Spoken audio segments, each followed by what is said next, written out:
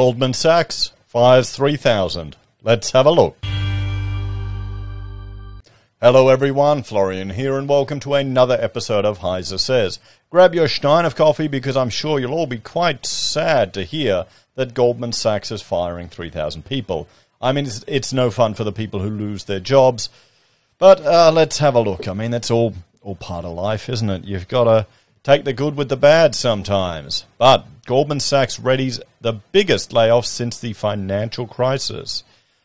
What does that tell you about the next couple of years? How confident are they? Goldman Sachs Group will start cutting thousands of jobs across the firm from Wednesday, two sources familiar with the move said, as it prepares for a tough economic environment. Just over 3,000 employees will be let go, one of the sources said, but the final number is yet to be determined. That scale of layoffs would be the largest since the 2008 financial crisis, one of the sources said. The source could not be named, as the information was not yet disclosed. Goldman Sachs declined to comment, so we don't know. It's going to happen. None of us would be surprised. So, Bloomberg reported on Saturday that Goldman would eliminate about 3,200 positions. Goldman had 49,100 employees at the end of the third quarter, after adding significant numbers of staff during the coronavirus pandemic. Did they have to scale up? Like so many businesses during the pandemic scaled up. Amazon, as a very prominent example, and now they're letting people go. Is this the same thing? I mean, it wouldn't be surprising in such large organizations having to scale back people. The layoffs are likely to affect most of the bank's major divisions, but should center on Goldman Sachs' investment banking arm, one of the sources said.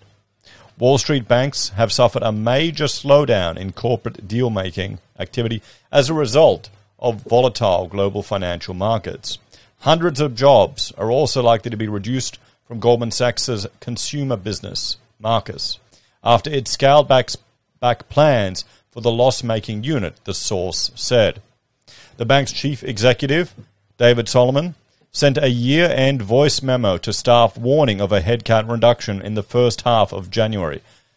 That would suck, wouldn't it? You know, just before the end of the year, you're ready to have your Christmas holiday with your family, and you get this voice memo saying, yeah, we're firing a lot of you. You're all gone. This is why the whole bullshit of work is your family. Okay, that's only true if you literally are working with your family. I work with my wife, and I haven't quite gotten the kids yet with the Lumion skills yet to prepare the renders, but we will, and then we'll pay them to do that. You know, that's work is family, or a family restaurant, or a family business. A big mega corporation or a big bank or any of these organizations even that say that you're family, you're not. You're not. It's all bullshit. And sometimes you need to go through the ringer to realize it, to realize how expendable you are. It's just part of life. It's business. So Goldman Sachs declined to comment on the memo. Okay, so that was leaked. So the job cuts come ahead of the bank's annual bonus payments, which are usually delivered late in January and expected to fall about 40%. So a 40% cut in bonuses.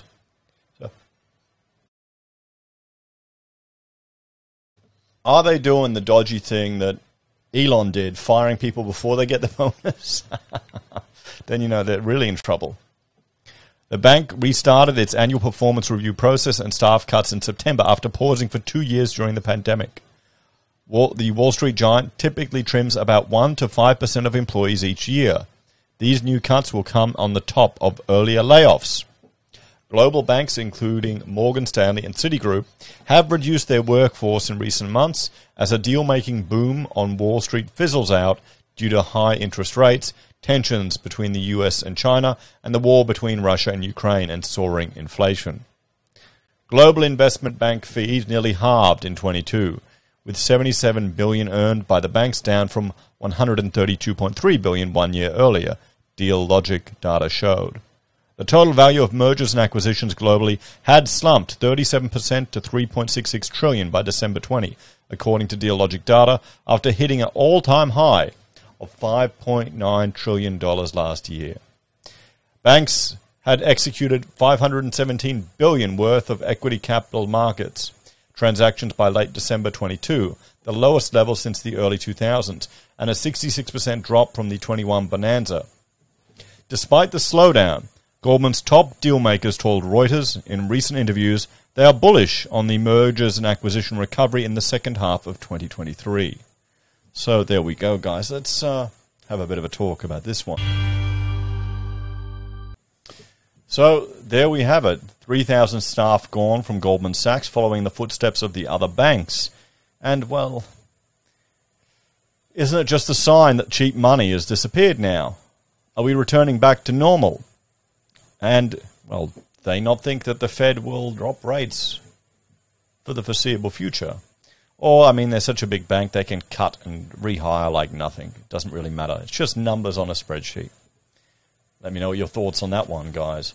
Certainly something to keep an eye on. But there you go. Remember, these are just places you work. They're not your family. So don't sacrifice your family for these places. Anyway, guys, thanks for watching. Check out my other channels, HeiseBim and Heise Does. If you're a fan and want to support the channel, there are a few ways you can.